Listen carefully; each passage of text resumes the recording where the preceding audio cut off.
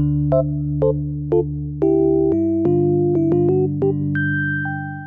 to HSC Economics Made Easy. This video is the third part of a series on monetary policy.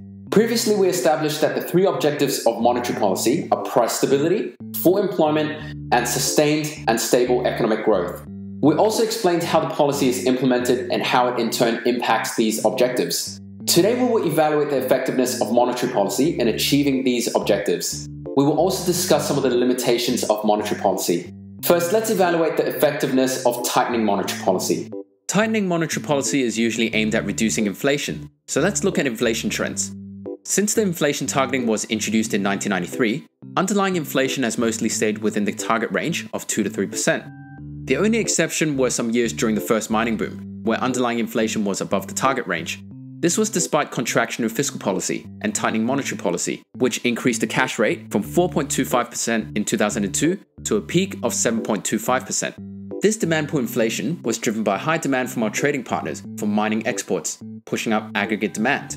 This highlights two factors that could limit the effectiveness of tightening monetary policy. Firstly, even with the support of contractionary fiscal policy, aggregate demand was high because of global influences. Also, with Australia having access to a global financial market, Australian investors can continue to fund investment using finance from other countries with low interest rates, despite increased cash rates in Australia. Secondly, this could be an example of impact time lag. There are two types of time lag: implementation time lag and impact time lags. With monetary policy, the implementation is quick, as cash rate targets are announced monthly and implemented overnight. But impact time lags are much longer with monetary policy. This is because the components in the transmission mechanism, like consumption, investment, wealth, and net exports, take a while to react. Another limitation that could be highlighted by tightening monetary policy is that it can be described as a blunt instrument. This means that monetary policy cannot target specific states or industries. Throughout the mining boom, Australia was described as a two-speed economy, as economic growth and inflation was mostly led by larger states like New South Wales, Victoria, and Queensland, as well as the mining states like Western Australia and the Northern Territories. However, South Australia and Tasmania were not experiencing high growth. This highlights the problem that monetary policy is applied the same way across the country in response to inflation. So even though the latter countries were already experiencing low growth and inflation, they experienced the impacts of a contractionary monetary policy anyway. What about loosening monetary policy? Has the RBA been effective in stimulating economic growth and lowering unemployment? Annual economic growth has been positive for 30 years, and this has seen the unemployment rate stay below 7% during this time too. Based on this, it would seem that the RBA has been quite effective. However, since the slowdown of the mining boom, economic growth has been below trend. Inflation has also been below the target range of 2% since 2015 too. This could be attributed to a slowdown in export demand and foreign investment since 2013, the subsequent decreased consumer and investor confidence, as well as the coronavirus outbreak from China since the end of 2019. This indicates a lack of aggregate demand, so the RBA responded with expansionary monetary policy.